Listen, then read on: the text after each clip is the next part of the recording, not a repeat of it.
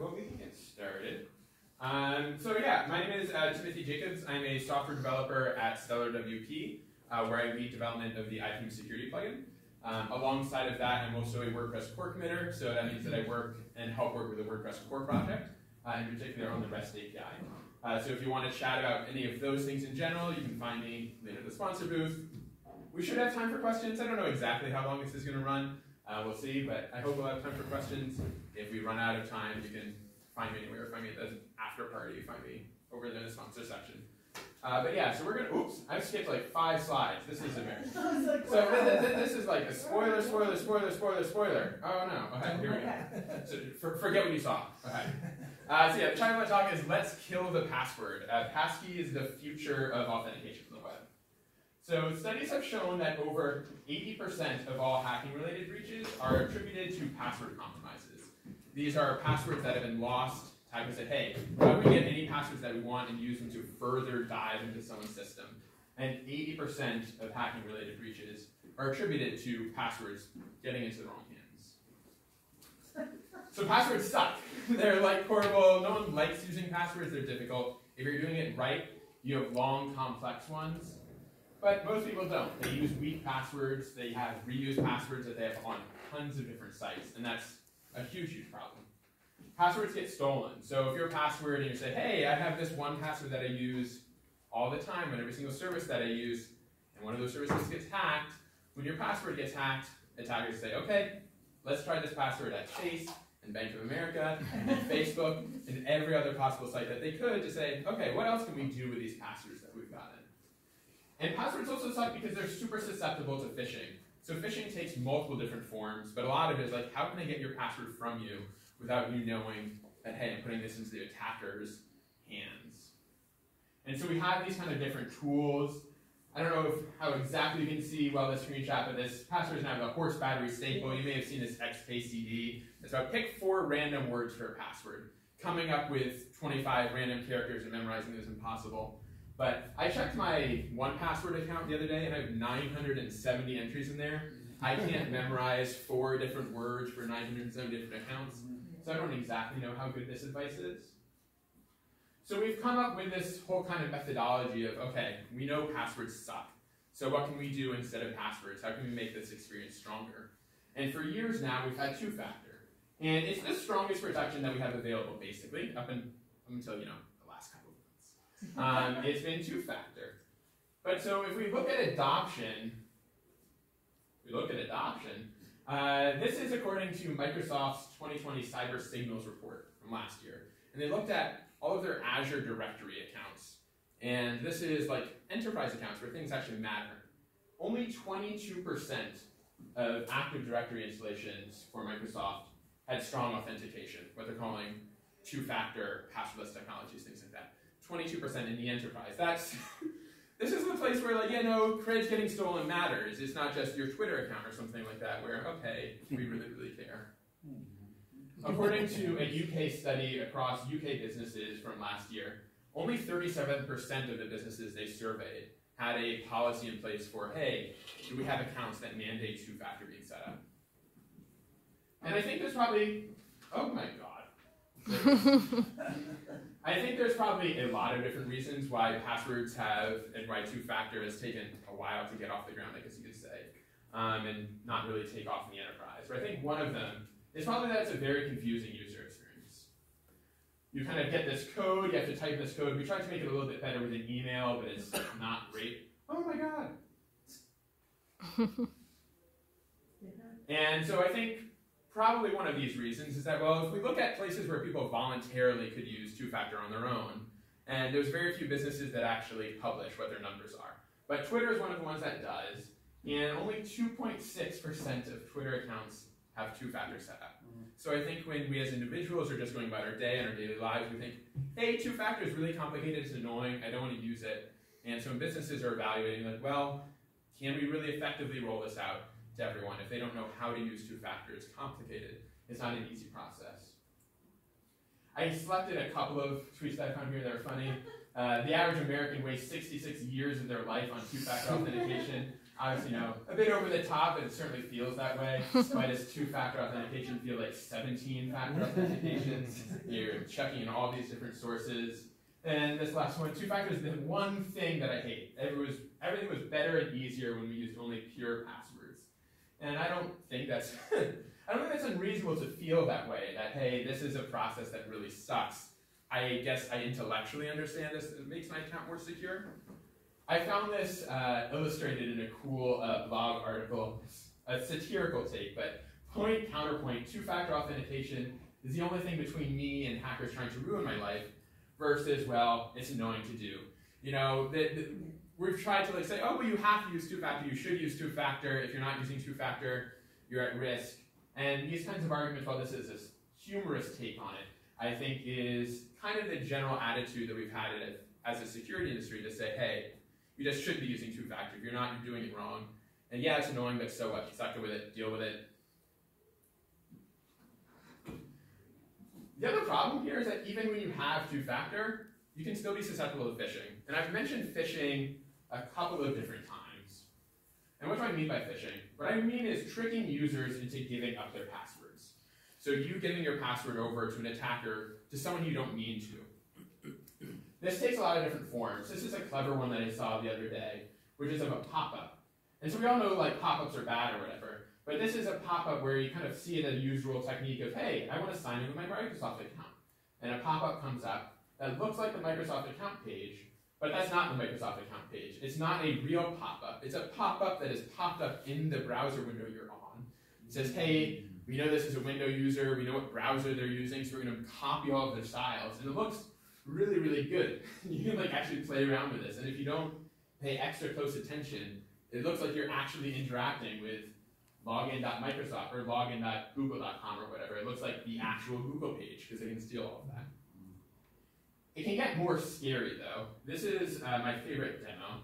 So what we usually say is, well, if we're going to be phished, look for key clues and indicators that this site isn't who you think it is.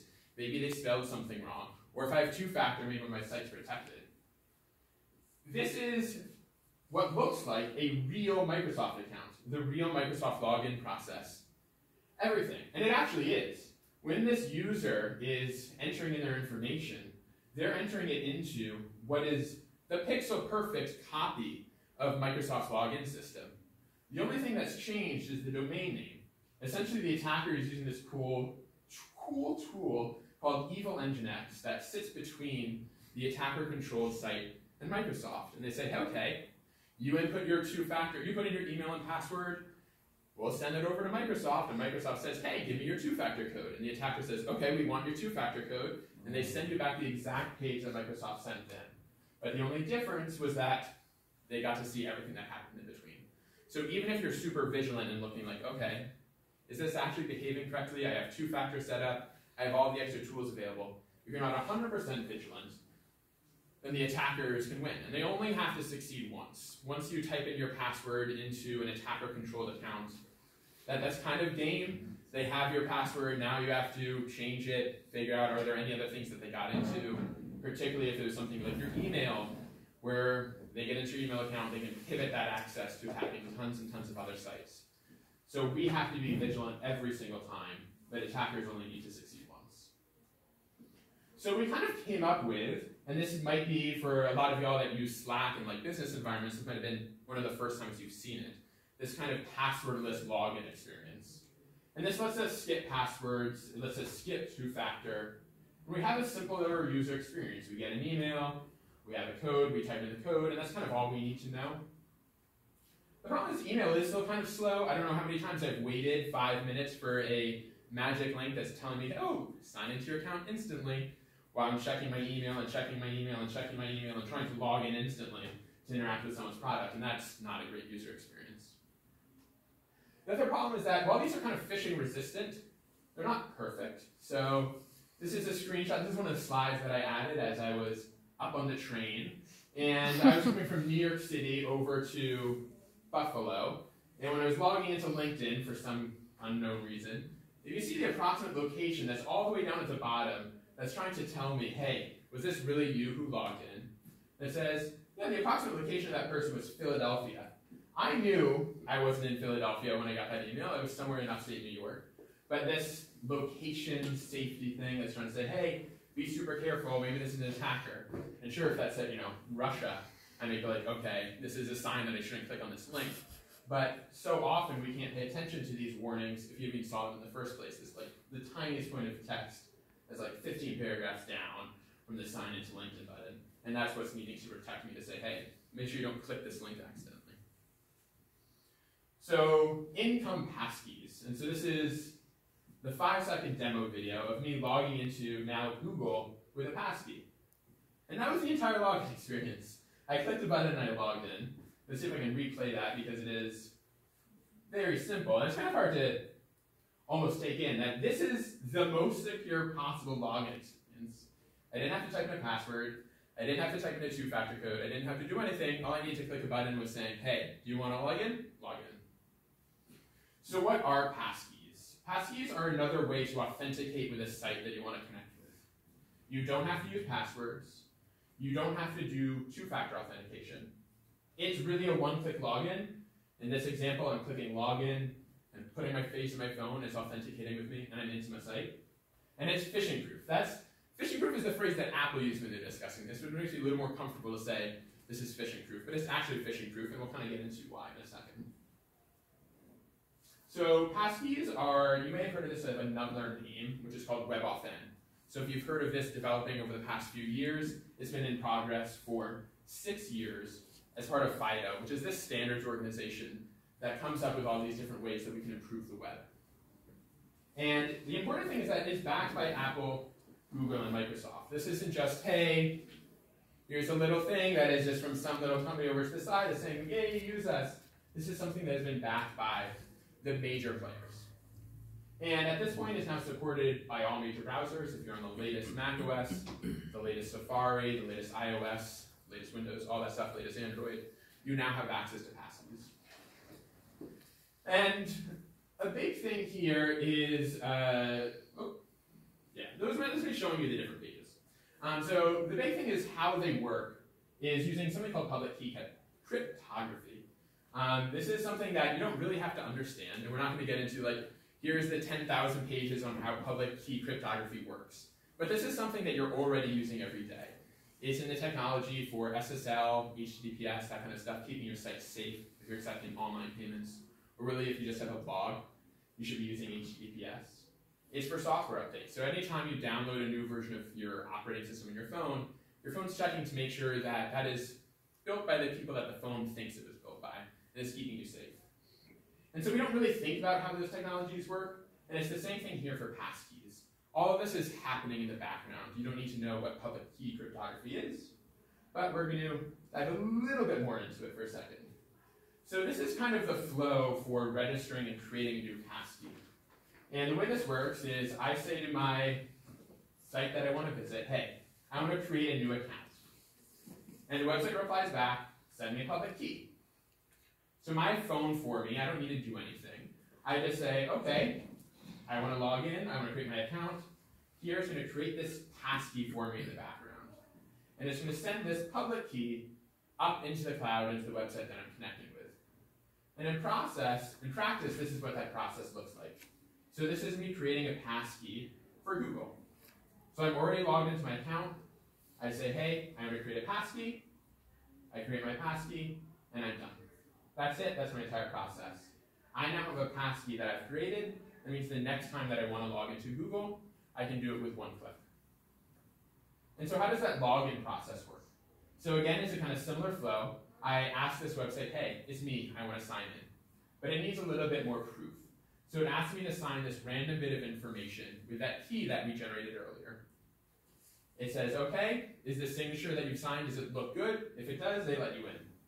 And so what this means is that there's no private or sensitive information that is being passed along here. The only thing that is happening on your device. It's completely private. And again, in process, this is what that looks like. I say, hey, I want to log in. I hit the login button, and I say I'm good. And I'm logged in using a passkey. So to kind of summarize that process, your passkey, what that actually is a public-private key pair.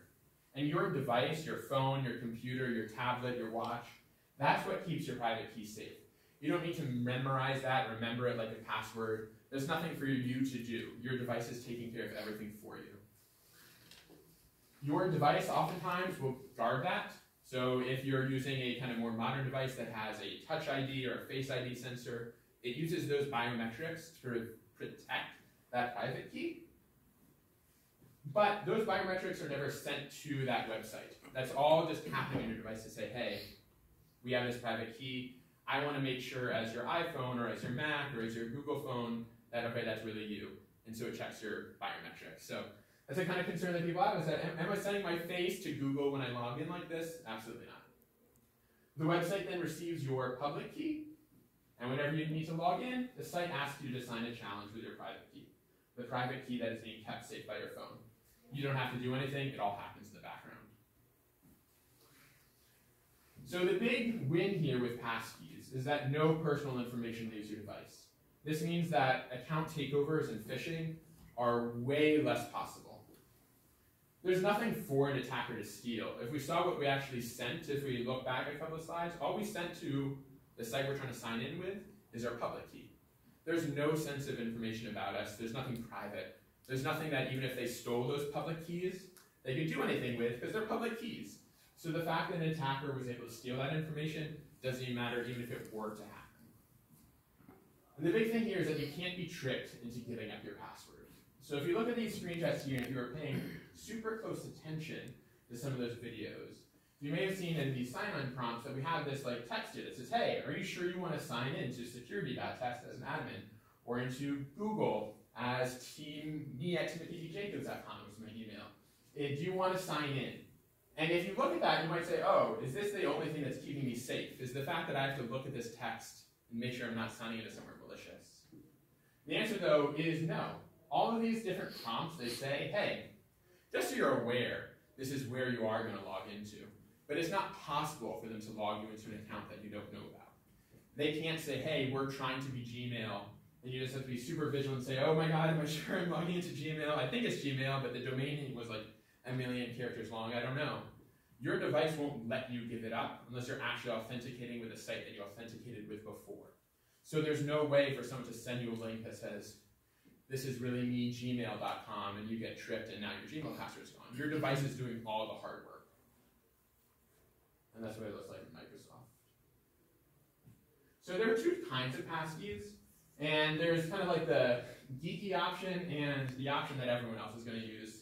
We've had this geeky option, which are roaming authenticators. These are separate hardware devices. They connect with Bluetooth or USB or NFCs, things like that. So those are these like YubiKeys and Titan keys. You may have seen people use before that they carry them around with them and they plug them into the computer and they light up. And that's what kind of WebAuthn had been like for years and years and years. But the new advancement are these platform authenticators. And these are things that are built into your computer, they're built into your smartphone. They're often protected by biometrics, and they're just available for you that everyone can use, and they're available now. This is the browser support. Basically, if you're using a modern browser on a modern operating system, you have support for this. If you're a Linux user, you kind of got to go with the more geeky route. But for the platform authenticators, they're supported everywhere, basically. So you have this technology now. How passkeys work are kind of different in different environments. So I'm going to take a kind of 10,000 foot overview at these different platforms. For Apple, passkeys are stored in your iCloud account. So this means they automatically get synced across all your devices. If you sign into an account and create an account on your iPhone, you'll be able to log in on your iPad, on your MacBook without doing any work whatsoever. They all just get synced into your iCloud account. In this experience, they work best with Safari right now. Safari is kind of like, the main browser that Apple's like, yeah, use this with. So it's where passkeys are best integrated for if you're in the macOS experience, but there are other options. You can also share passkeys with AirDrop. So if you're thinking, hey, sometimes I give someone else my password, probably shouldn't be doing that. But if you do have that scenario where you need to give someone else access to your account, this is built in. You can just share your password with AirDrop, and they'll be able to log in that site, and they don't need to learn a password or anything like that either. In Google, passkeys are stored in Google Password Manager, and they're synced across all your devices. So again, if you log in on your Android phone and then you want to use the desktop Google Chrome on your Mac or on your PC, you can do that without any trouble. This is kind of what that flow looks like. And again, for Google, the works best in Chrome. It's, kind of two different ecosystems there, basically. In Windows, the story is a little bit different. It's managed by Windows Hello. So Windows has kind of their own Windows Hello security system that's been built in for a long time. Your passkey right now in Windows is stored on your device itself. So if you create a passkey on your Windows tablet, you won't be able to well, I was going to say Windows Phone. If you still have a Windows Phone, congratulations. But if you have a second or third Windows computer, you wouldn't be able to use that right now. Cross-device sync is something that Microsoft has said is going to be coming soon to Windows natively. But for now, we just say use Google Chrome for the best support, and you can sync it with Google Chrome's Password Manager, which you might already be using. So what about multi-platform families? So I'm all on board the Apple ecosystem, but some people have an Android phone and a Mac device, or an Apple phone and a Windows computer. How does that work? So browsers support using a passkey from a nearby device. So what this means is this is kind of the login flow where I'm logging into, let's say, my desktop computer, and I'm logging in using Google Chrome, and then with my iPhone, I'm signing in. So what's happening here is I'm saying, okay, I want to log in. I don't have my passkey built into this computer. So instead, Google Chrome is going to say, okay, how do we know it's you? And what they're going to do is they're going to present this little pop-up that says, hey, scan this with your phone. My phone has the passkey. And so when I scan that QR code, my phone talks to the computer over Bluetooth, actually. And they say, okay, we agree that this is the right person. Send the information up into the server. You get logged in. So this means that you can use whatever ecosystem you want to. The other thing, though, is that user accounts can have multiple passkeys. So if we saw back earlier, I had a iCloud passkey that was stored in my Google account, but you could also create a passkey for your Android phone, for your Chrome device, as many of them as you want. So if you're not in a scenario where, hey, my Apple passkeys sync perfectly with my Windows computer, you can create a passkey for both of them, and the first time you do that, you can kind of use this flow. So here's another example of what this looks like in the Microsoft Windows ecosystem. So this is a Windows computer, and I cut out the audio from this, but they're talking about how they're putting up a prompt to say, okay, I want to make sure they want to log in. You get a nice little QR code, and then with your phone, you can scan that QR code.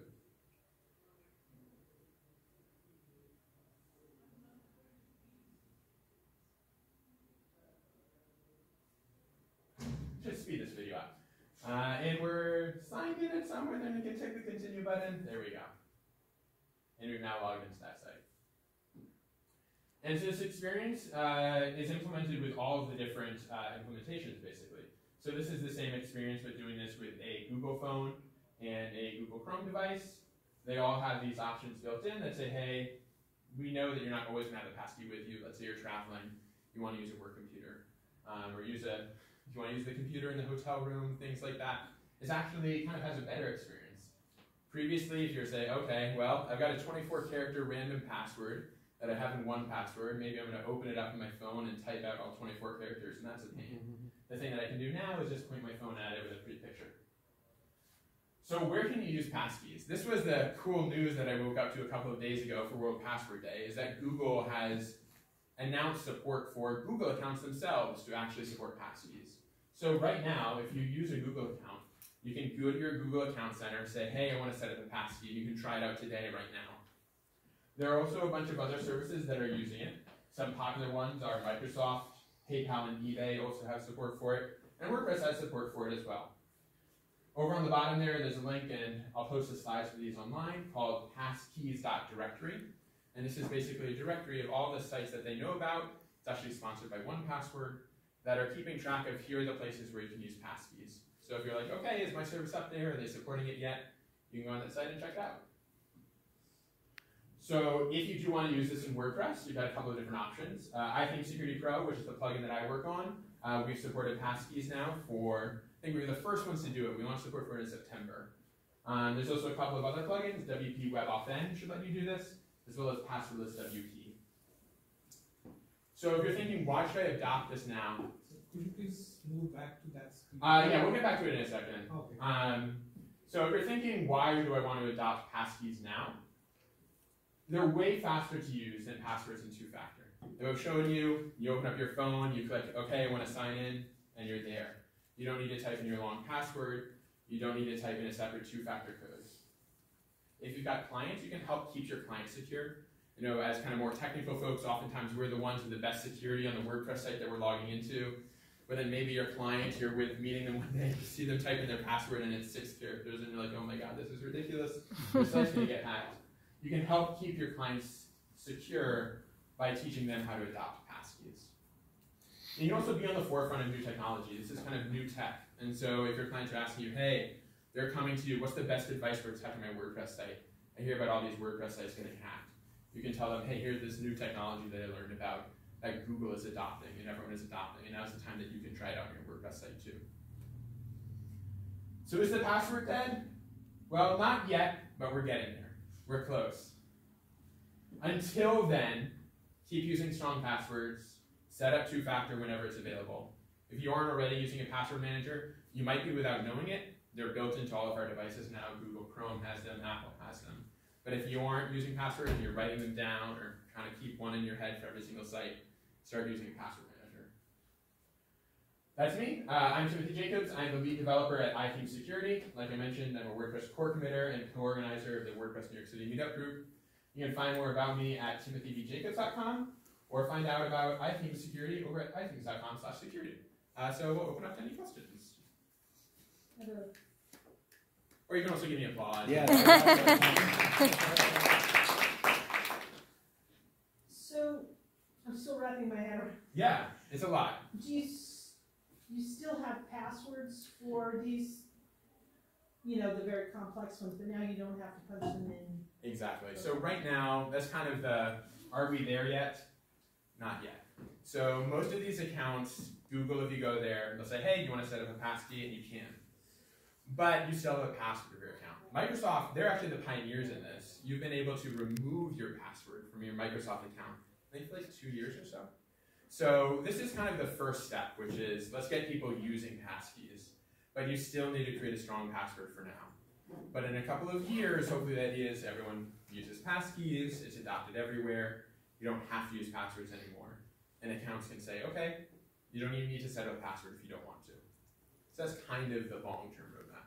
And one other thing. So yeah. One thing we do often as people who take care of other people's sites is, can you create an account for me? Yeah. And how do you then get that information? Like, you're still creating a user account for somebody in WordPress. Yeah. You still have a password, but then that person on their device, the user, is going to actually set this up. Yeah, so this is kind of like the tricky flow, and is one of the things that we do in the way we handle this with iThemes Security is that we've had passwordless login support since before passkeys were a thing. Passkeys were kind of the new feature that we added a couple of months ago. So the way that I see this kind of approaching is that the first time someone is setting up their account, they're going to get an email and say, okay, hey, we want to make sure that your email address is real, etc. And that gets them in, the same way that they could receive, let's say, a password reset email. But once they log in for the first time, then we can prompt them to set up a passkey.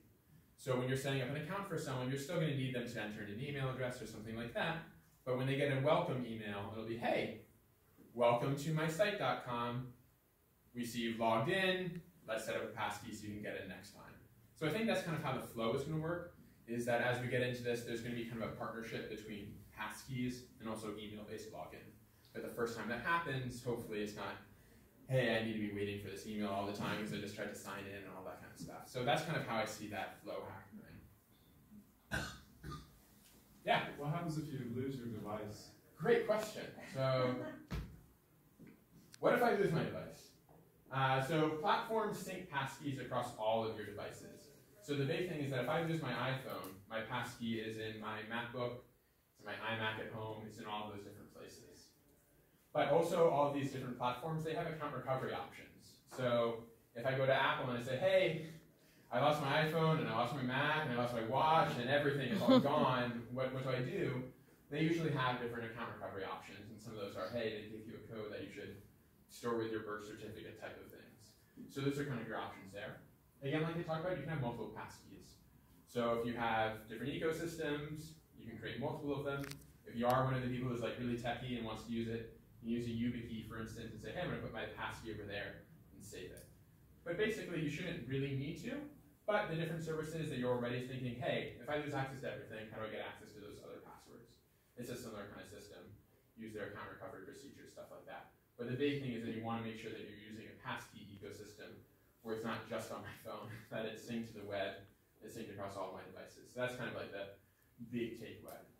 Until we get to the point where we're talking about them of like, okay, everything's gone, you can still have a password. So that's kind of your backup. Does that make sense? Yeah, I have a couple of frequently asked questions that I hear this last year. Any others? Yes. Yeah, so just I'm trying to understand the linking between the identity and then the password login. So obviously, when you set up with either Google or Apple, for example, does that get, when you go then log in, one of those is always going to send, for example, Google, the Google for the username part. Yeah. Is it going to send the email address of that, or like in the WordPress case, is it once you get through that provisioning flow, has the WordPress thing sort of set up its own version with whatever username you use in WordPress? I guess, could you use a different, can you use the Google passkey and then have a different email login for? It's a great question. So the biggest analog that we have currently, I think, is like social login, right? Where like, hey, I have a Gmail account, so any single time I want to sign in somewhere, I'm going to look for the sign in with Google account. Passkeys are completely different. So the ecosystem that you live in doesn't really matter from the service perspective. When I create a new passkey, this is like, it's a simplified version, but it's literally the steps. So the only thing that I'm sending to WordPress, let's say, is this public key that my device generated. They don't know that I'm a Google user or an Apple user, or that I have a Gmail account or any of that. You don't have to say, hey, I need to make sure that I'm doing this with my work Gmail or my personal Gmail or anything like that. You type in the email address that you'd want to type in with and say, hey, I want to register as this user. And then you say, okay, I'm going to use my device to create a passkey. The actual ecosystem that you're a part of doesn't matter. And it's kind of what's the cool thing from a privacy perspective. If you were using like signing with Google, Google knows all the sites that you're signing in with. But now, really, they don't know anything. Does that make sense? Yeah. So when you go to WordPress, there'd still be the prompt to type in your username, but just no password box. Exactly. You don't have a password box. So you're still saying this is who I am. Exactly. But then all the other stuff can happen with the background. So there's also an even cooler option that you don't even need to type in your username. You just say, hey, I want to type in I want to use a passkey, and your device knows, okay, these are all the passkeys that we have for this site, and it'll actually prompt you if you have, let's say, for my testing account, I have like 15 different WordPress users that I've created passkeys for, and I'll say, hey, which of these 15 users do you want to sign into this WordPress site with, and I get to pick one. If you only have one, it'll just do it for you. Yeah. So you don't even need to enter a username. And in the future, you could have a completely usernameless option. So if you don't want to collect someone's email address, you wouldn't have to. So that